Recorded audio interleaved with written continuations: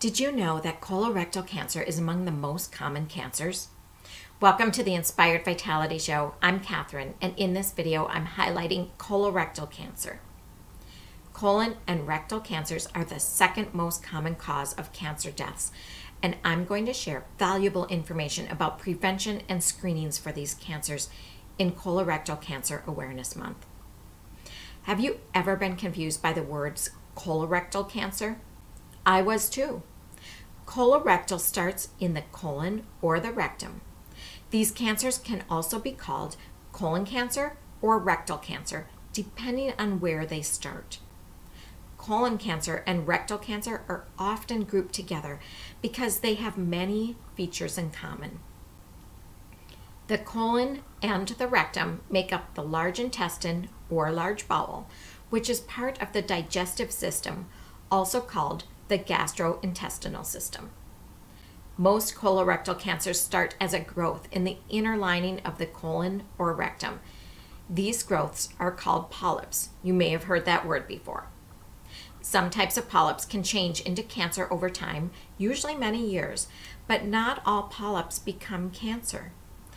The chance of a polyp turning into cancer depends on the type of polyp it is, and there are many different types of polyps. If cancer forms into a polyp, it can grow into the wall of the colon or rectum over time, and the wall of the colon and the rectum is made up of many layers. Colorectal cancer starts in the innermost layer and can grow outward through some or all of the layers. When cancer cells are in the wall, they can then grow into blood vessels or lymph vessels. From there, they can travel to nearby lymph nodes or to distant parts of the body. The American Cancer Society and the Colorectal Cancer Alliance recommend that people at average risk of colorectal cancer start regular screenings at the age of 45. Now that has changed in recent years. The recommended beginning screening age used to be 50, and until I did research for this video, honestly, I didn't realize that it had changed. That is exactly why Cancer Awareness Months are so important, to keep us updated on some of these important changes. I'll put links to the American Cancer Society and the Colorectal Cancer Alliance, as well as the Colon Cancer Foundation in the video description. Now, speaking of screenings, when identified early, colorectal cancer is very treatable. Screening tests can identify abnormalities early before symptoms have developed, when it may be easier to treat the cancer.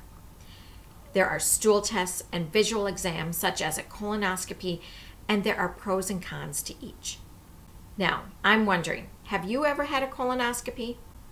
The prep is not fun, let's face it, and I can say as a plant-based eater, the recommended diet leading up to a colonoscopy is challenging. However, any discomfort or changes in eating are well worth early detection. I have had a family member pass away from colorectal cancer, so the importance of prevention touches me personally. Healthy lifestyle practices such as diet rich in fiber and minimal animal products also aid in reducing your risk of developing colorectal cancer. Red and processed meats contain saturated fats, cause inflammation, and increase the risk of colorectal cancer. Bottom line, some may get enjoyment out of eating meat, but it would be irresponsible of me to not tell you that the experts conclude that each 50-gram portion of processed meat eaten daily increases the risk of colorectal cancer by 18%. Getting your screenings and eating meals with plenty of fruits, vegetables, beans, and lentils will help in reducing your risk. Foods create either a pro-cancer environment or an anti-cancer environment in our bodies. Which will you choose?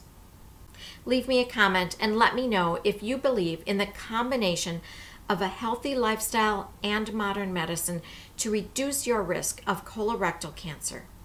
See you in the next video.